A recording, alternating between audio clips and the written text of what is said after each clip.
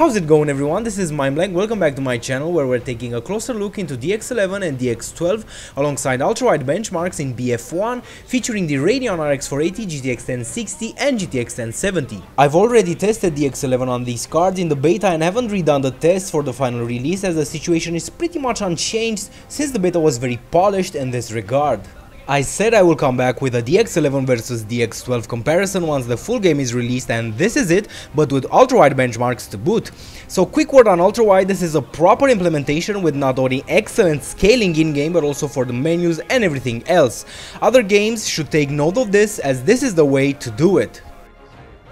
Let's kick it off with the DX11 benchmarks in 2560 by 1080. All the cards in this test are overclocked to their maximum stable GPU and VRAM frequencies that are obtainable on my own models. This is a lottery, remember, what works for me might not work for you or vice versa. I only use overclock cards since, if you haven't already noticed, I'm a big proponent of OCing and I run all my cards overclocked regardless.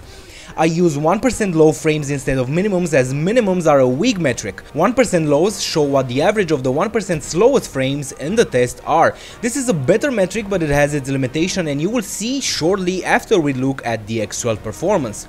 Pretty straightforward here. The mid-range RX 480 and GTX 1060 offer excellent performance, with the GTX 1070 being around 28 to 30% faster than them. The GTX 1070 is great for 1080p 144Hz or even 1440p 144Hz if you overclock it.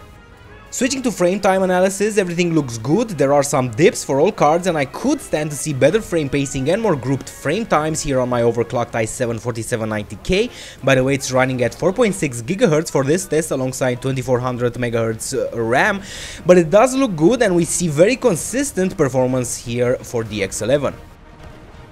And we're looking at the DX12 now, and we actually see worse performance for the Nvidia cards, anywhere from 5 to 8% slower than running the DX11. The RX 480 is doing definitely better with this API, being a hair faster in the DX12. We actually see the GTX 1070 being only 17% faster than the RX 480, which is the only situation I've seen a gap so low between these two cards. Normally it is between 27 to even 40% faster in favor of the GTX 1070, of course. Anyway, switching to frame times, and yeah, you are seeing this right. These huge spikes go upward of 100 milliseconds, which is just huge. Needless to say, the frame pacing is out the window, but as you can see, this is present on all three cards, so this is not manufacturer specific but rather something to do with BF1.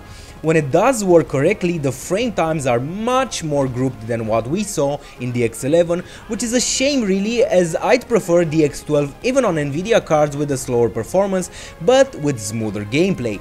I've repeated the test 3 times in different circumstances and the spikes are always there.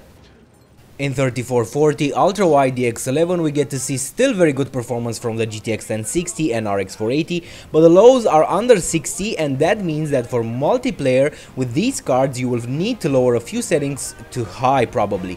The GTX 1070 is still strong and maintaining above 60 FPS in worst case scenarios, meaning the 1% lows, so you are good with this card for a 75Hz ultrawide 3440 monitor as long as you overclock it and pair it with a fast processor. Frame times are again peaceful in the DX11 with some spikes that are not unusual, since these cards are doing their best at this resolution, but large explosions manage to momentarily hamper, hence the spikes present only on the two mid-range cards, the RX 480 and GTX 1060. But it does look good for all three nonetheless, with the GTX 1070 obviously taking the cake here.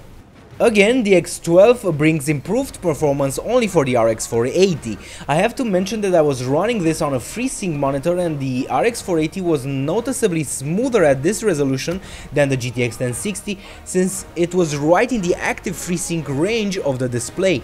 The GTX 1070 is right at the 60 FPS border with its 1% lows, so it is still good to go. And bam, again frame times for DX12 are a disaster, and we see the same huge spikes. Since these are not present at the beginning, I have to suspect these are somehow tied to the explosions, as the first part is serene before you go onto the front lines with the tank and all hell breaks loose. Again, no card escaped this problem, so the conclusion is Stick to DX11 until someone takes note of this and is remedied. I have a friend reporting weird stutter and lag in DX12 on his system as well, without conducting frame time analysis or things of the sort. This is what prompted me to take a closer look and see what is going on. So clearly something is wrong with BF1 here.